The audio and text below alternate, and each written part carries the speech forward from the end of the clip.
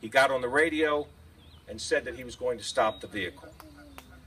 When the car didn't stop, he advised the dispatcher that he was involved in a pursuit. And in fact, the pursuit led him to a field behind Montgomery Mall.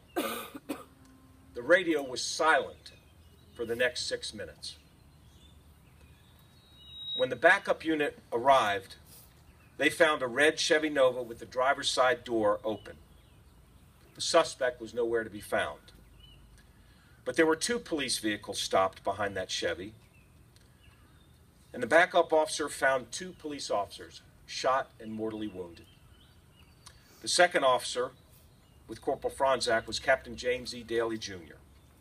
Captain Daly had heard Corporal Frontczak in the pursuit and went to assist. At the age of 43, Captain Daly died 2 days later at Suburban Hospital.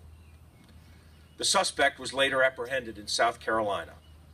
He was sentenced to 3 consecutive life terms in prison. Captain Daly was survived by his wife, Fran, their 3 children, Steve, Kathy, and Eileen, their grandson, Joseph, and now a great-grandson, Nicholas. All of these members of the Daly family have joined us here today. Fran, we love you. Corporal Frontczak was 32 years old. He was taken off life support 3 days after this event.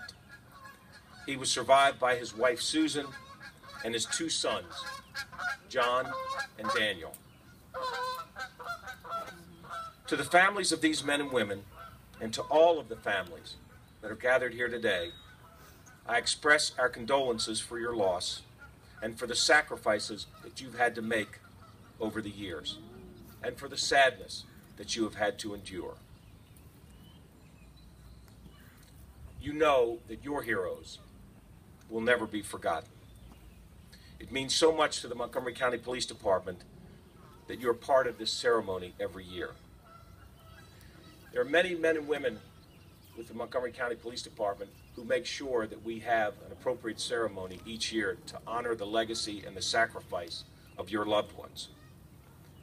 First and foremost, we should thank Assistant Chief Betsy Davis for all she does year-round to make sure that all of our heroes are never forgotten. Betsy, thank you.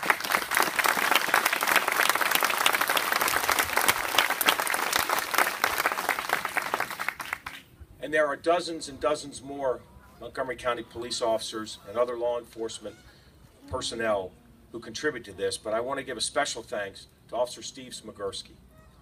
Steve has organized graveside vigils for all of our officers. Steve, thank you for what you do to honor these heroes.